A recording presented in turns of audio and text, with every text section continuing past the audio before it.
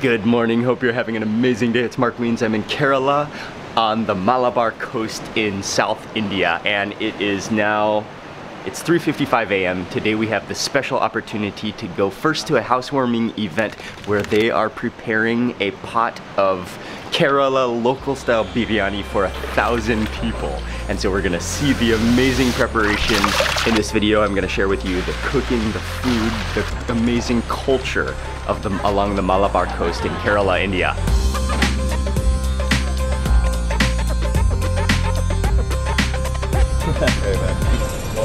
Morning.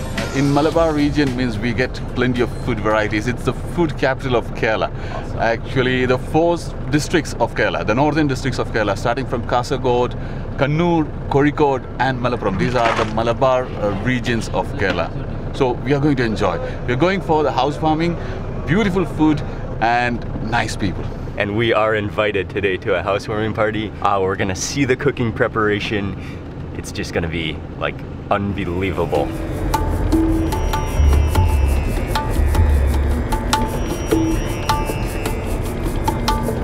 Okay, so we're rolling in. It's 4 a.m. It is quiet, but you can see they have the tent set up, and the cooking team should be here and ready to start right at 4 a.m. Nothing like arriving fresh in the morning.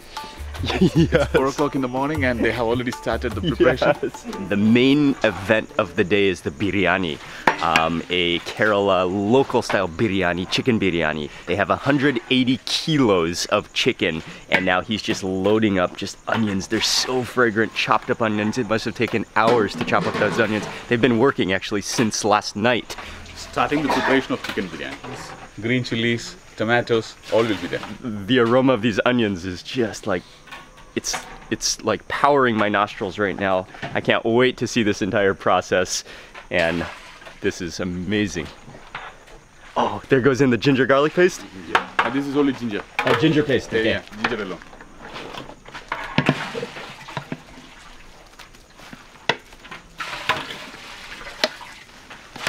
That's like, it's like 20 kilos of garlic.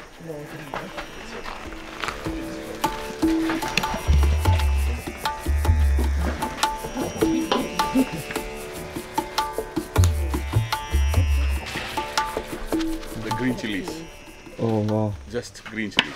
Like shovels full of green chilies. It's so fragrant now with mixing with that ginger paste, the garlic paste, the onions, the chilies. Tomatoes. Oh, tomatoes are coming in. The good thing is we have 2 pots. Like we're just running back and forth from pot to pot. Tomatoes go in. So they're really like layering the ingredients right now.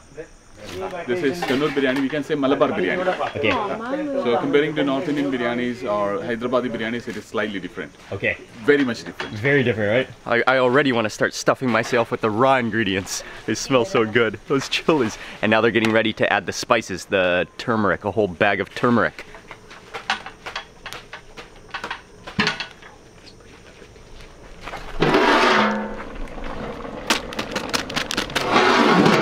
So this is like step number 1. I think they're getting ready to light the fire. Yes, they are.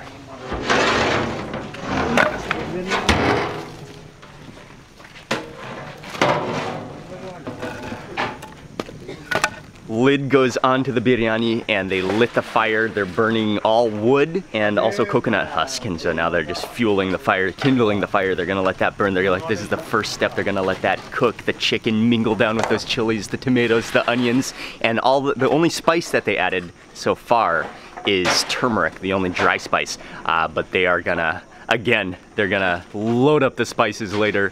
But first, this is gonna cook. This is gonna mingle. This is the first process. Oh, we have the dry.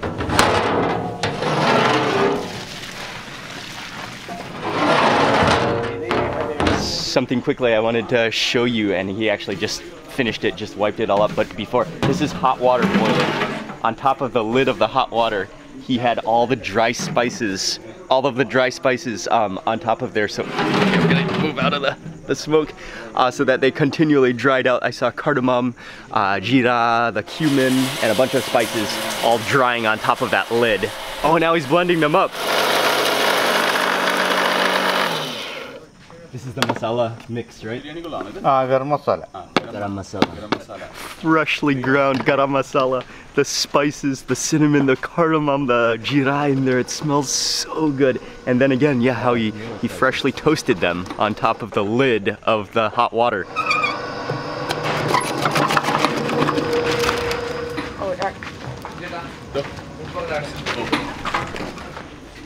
In addition to the biryani, also on the menu is chicken fry. And so they loaded up some baskets of chicken. He added in the spices, a bunch of ginger garlic paste, a bunch of chili powder.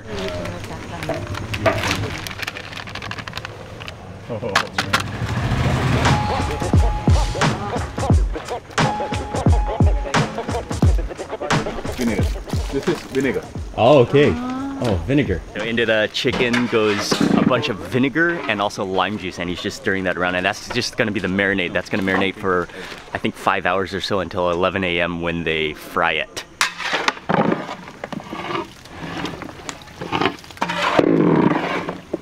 You'll notice that you'll see that's amazing is that there's no recipes used.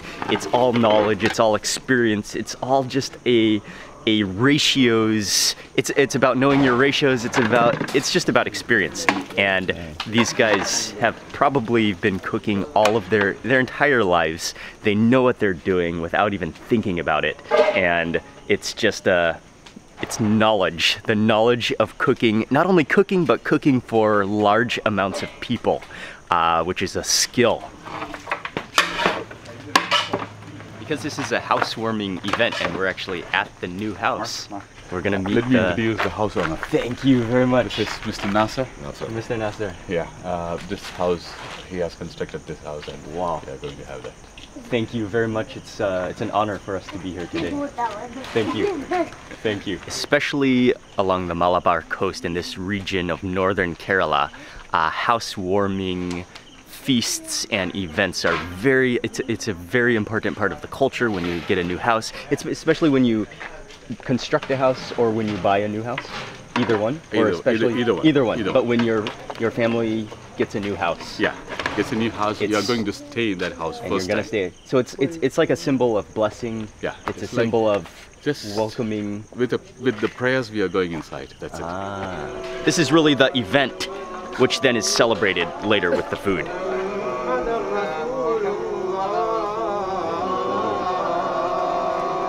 Right at the morning call of prayer, right? Yeah. Which today is 5:07 a.m. The family gathers and they pray on all corners of the house. All the four corners of the house. All 4 corners of the house. And then enter the house to also pray to bless the house. This is the holy ceremony now. The holy ceremony. This is the most important event of the housewarming. And what's also important to note is that this family is Muslim, but all religions from this area also have a similar housewarming, just with their own religious beliefs. It's also a huge honor that the family has allowed us to be here to watch, to even do some filming.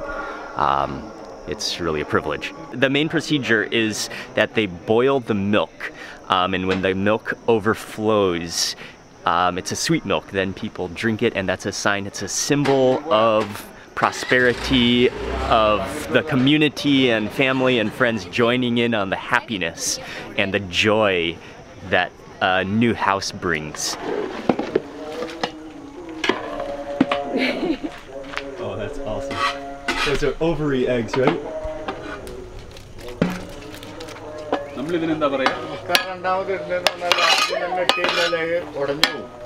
Run back to the kitchen and they're just finishing off the breakfast curry, which is, I've never seen that many ovary eggs. That was an entire pan of ovary eggs he put in, but previously they had simmered down onions, tomatoes, and chilies, I believe, and also some ginger garlic paste.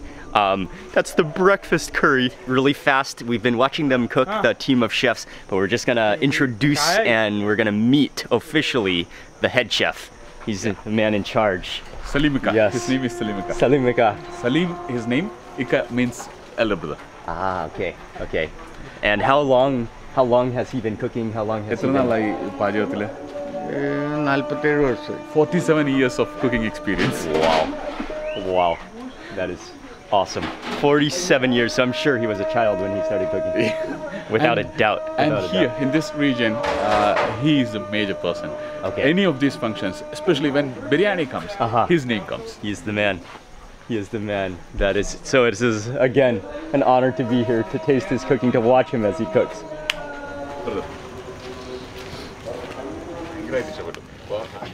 Thank you very much. What is this one called? Mutapam. Mutapam. Banana? Oh no, no banana in this one, too. But, oh yeah, you do taste like the essence of banana, but the like texture of that is incredible. Okay. We'll come back. Bye bye.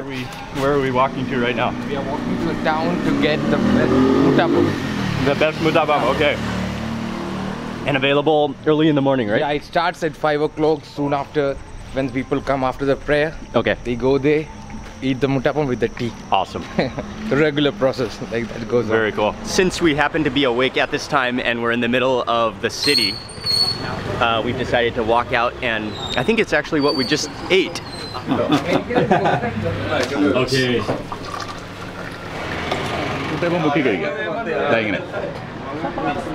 True pro move. That's it. Take one of them and the chai, the milk tea.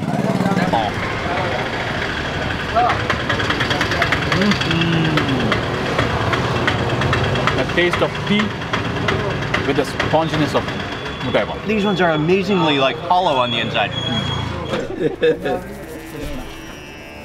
Morning snack.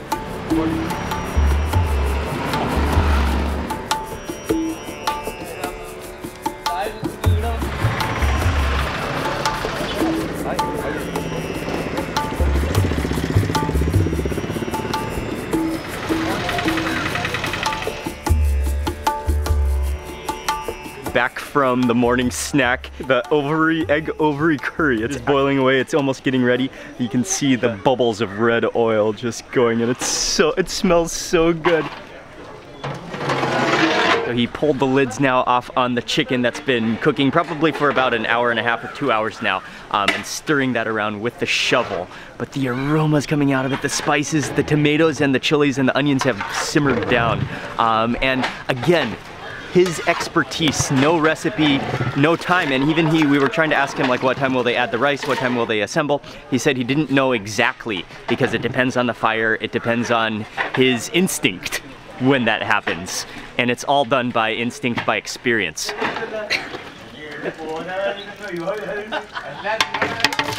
So they boiled down the chicken in only 2 pots, but now they're transferring over to, there's gonna be 3 pots of biryani? 4. Just for boiling alone, they used 2. Okay, to condense them and to do it all in only 2 pots, but now they're transferring it, they're divvying it out, the ratios for 4 pots, massive pots of biryani. Oh, the ginger, that is like straight up ginger garlic steam.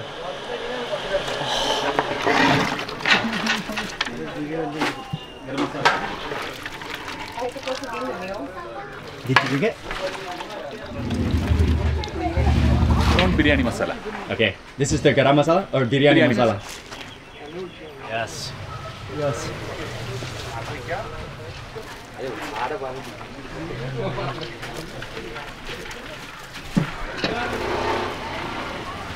Oh, and cashews. And into the biryani go fried onions and cashews as well.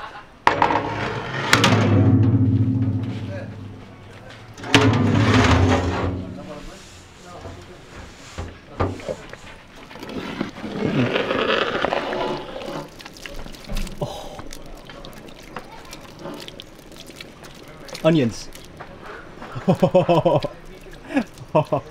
Onion fry. Wow.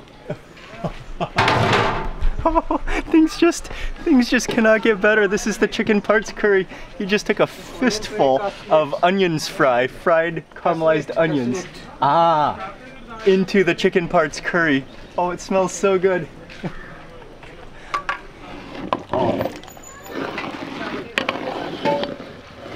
No, this is the first bag of rice now.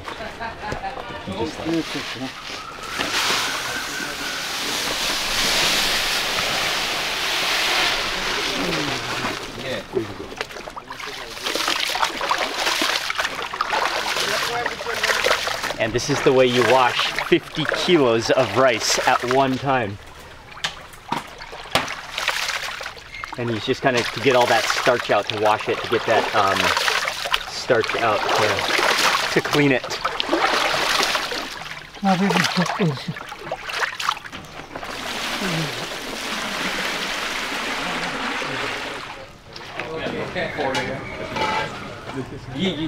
Pure ghee. Pure ghee.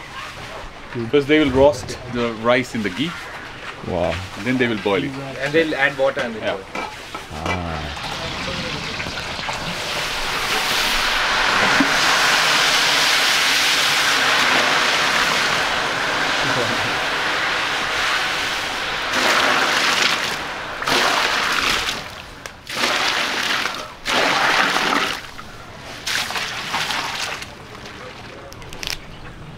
A few fistfuls of curry leaves go in, and he added in a whole bag of rock salt as well. Yes.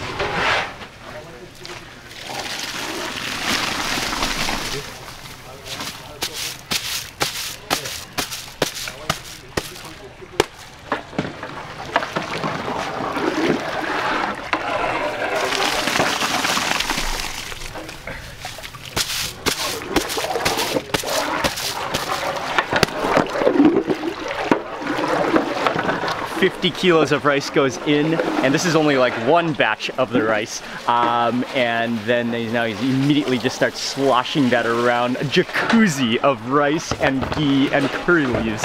And he's just like mixing that with the he's shoveling it around. They just simmer that rice only for about 15 minutes. They said in about 15 minutes, and they're gonna transfer that rice, just the lightly cooked rice in the ghee and the curry leaves, over to the pans of chicken, which have been simmering already for hours.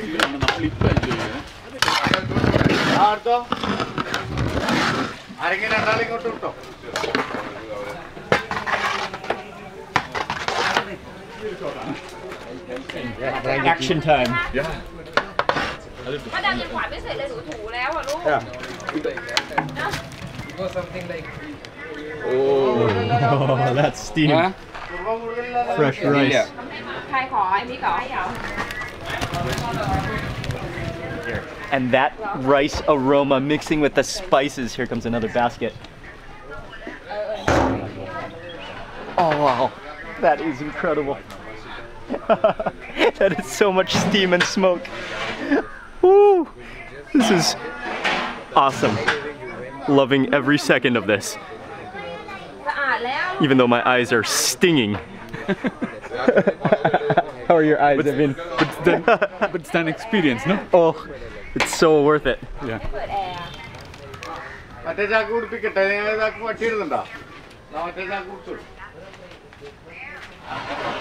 Again, the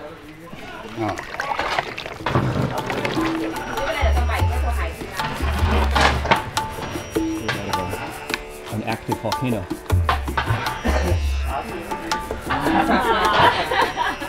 Oh, the onions. Yeah, true.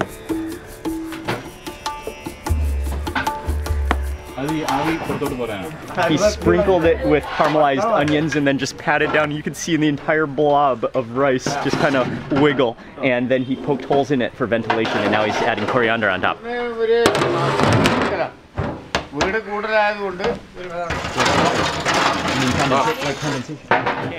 I've seen them do this with biryani, put coals on top, but I didn't know why. I thought it was always to like bake the biryani, so like heat is coming from all directions. But to put on the lid, they add coals, burning coal embers to the top. And Eben was just explaining to me the reason they do that is to prevent the condensation. So as it heats with the lid on, condensation would rise, it would turn to water, and that would spoil the biryani. The rice would get mushy, which you don't want. So they put heat there, which prevents the condensation. That's incredible. This is the payasam is ready now. They added in condensed milk, they added in the milk, they added in rice, they added in the spices. Also the ghee simmered fried cashews and raisins. Wow. Yeah, that is rich. That's sweet. That is rice pudding. Oh, it's awesomely good though. You taste that essence of the cardamom, the vanilla, the raisins, the cashew, the ghee in there. Everything is present. Do you want some payasam? No. Do you like it? Why not? She actually loves it. She's Thank you. Chicken parts. using my fingers. Yes. Thank you. I think we'll start with string hopper. Am I right? Dude.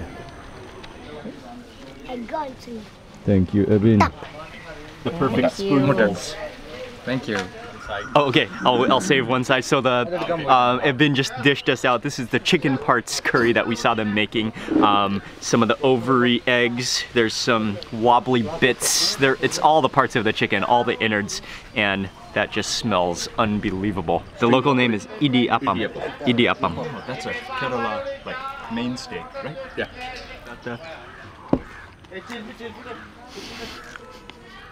Oh wow.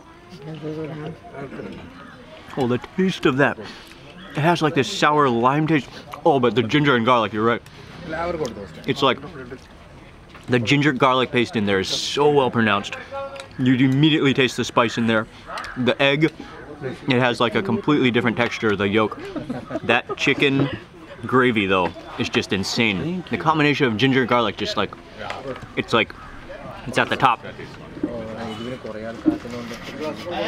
I'm happy to report the chicken parts curry is just out of this world. It's so flavorful.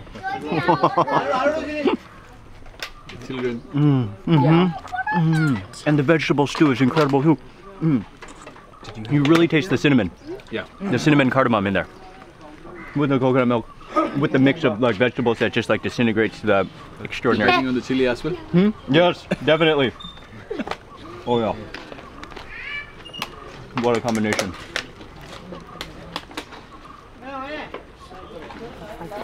Perfect breakfast. Yeah, the egg is outstanding.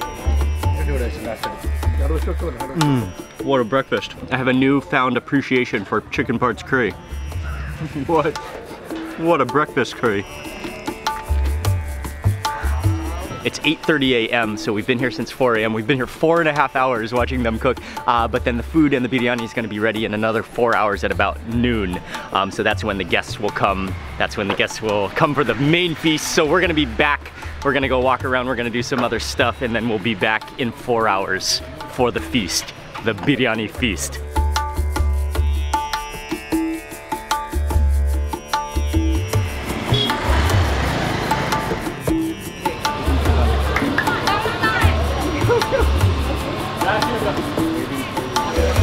4 hours later now. The time is 1 p.m., exactly 1 p.m. The celebration has begun. They've already opened one of the pots of biryani, but there's still 3, 4 more. People are starting to gather, people are starting to eat. That smells unbelievable. The rice, the chicken, the spices have entered, the ghee in there, and so they're dishing it out by the bowlful. But you can just sense, you can feel the aroma.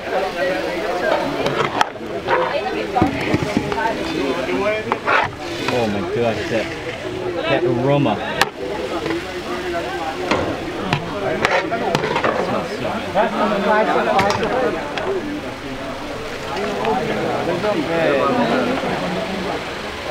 So that was like 15 minutes. The first pot is done. They opened a fresh pot. Just that poof of aroma, the steam, the aroma, the onions, the spices in there. And Evan was just telling me they have the 4 pots, but now they're thinking that it might not be enough for the amount of guests, because guests might even like rise, right? Yeah. More and more people might come. Maybe 2,000 people will come. And so they might need to make start making at least one more pan. Just completely drenched. You could wring my shirt out like a towel. We are on our way to go eat now. We're gonna find a table like in the other side where the light is not quite so blue. Yes! You'll find this. Okay. This is the perfect place for us to dine. It's perfect. Oh, thank you. Full masala and chicken fry and curry. Thank you. Thank you so much, man. You're welcome. They kindly went through the line for us, got us big plates of the biryani. That mix, you can see the rice, the fried chicken fried, some of the chutney, some of the yogurt. And so do you normally mix the rice with the chicken, or how would you? Yeah, the masala we can mix the masala slightly with the rice. You can see like this. You can take this masalas, we can mix it with some of the drier rice. Yeah. And you can Dry just rice. feel like the oils and the juices and the ghee in your fingertips. Yes. Oh, wow. The best biryani you will get from wedding parties or like this housewarming parties like that. Like the richness of it. Yeah. The flavor, It the tastes like real melted flavor. chicken. It's just like melted into the rice. The spices are like mellow, but like you can taste everything from the tomatoes to the onions to the chilies. It's not hot. And you're right. It's the flavor. Exactly. And you told me that the rice would melt in your mouth. Yeah. That melts in your mouth. Like, oh man, the flavor. It's so fragrant. This one is a pickle. Yeah. Okay. And you eat it with the rice or just on its own? You can either eat with the rice or you can just put it directly. Okay. Not so hot pickle. Oh, I love it. Oh. It's like very, very tangy. Yeah. And a little bit sweet and sour. By around 4 o'clock we were here. And they had already been working for 12 hours. They had already been working for 12 hours by the time we came at 4 a.m. And but the result, the reward of all that hard work is 1,500 very happy people. Plus. And more are yet to come. And even more. And an entire just like blessing of the home, blessing of the friends and family. Yes. So it's actually like a major honor to be here. Thank you to everyone involved. Thank you to the owner of the home for inviting us as well. And thank you, man, for arranging everything. Yes, Roshan. Roshan, man.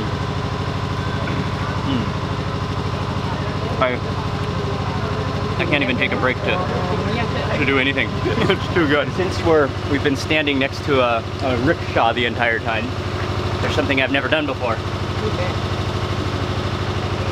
Oh, yes. Oh, that's like a bucket seat. Oh, yes. A housewarming biryani in the driver's seat of an auto rickshaw. For my last few bites. Look, this plate went down so fast, but I've savored every single bite. This is one of the best plates of biryani I think I've ever had. Unbelievable flavor, unbelievable balance, just outstanding everything, and the texture, the flavor.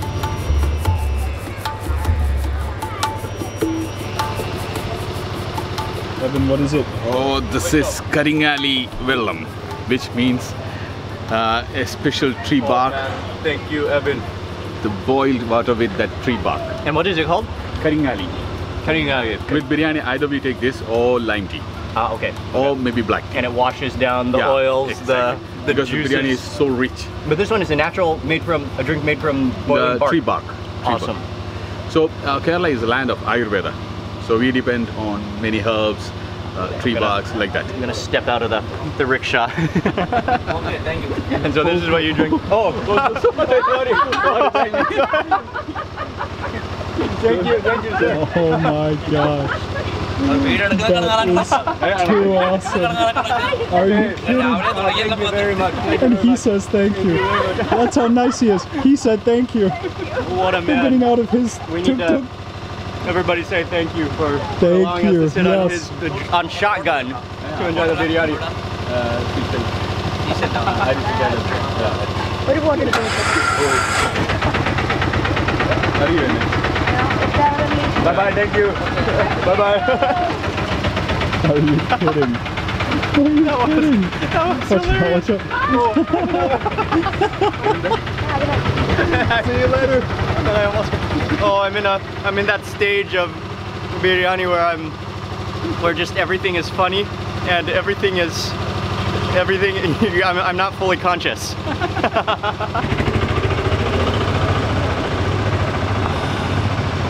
It's just like water, yeah, but with a little bit of a earthy taste to it. And yeah, it's just they just call it like bark water, and so it helps you digest.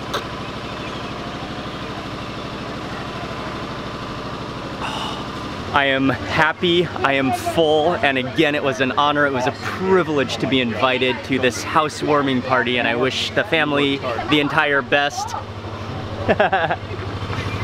And everybody here as well. We've been received, the hospitality has just been incredible on another level.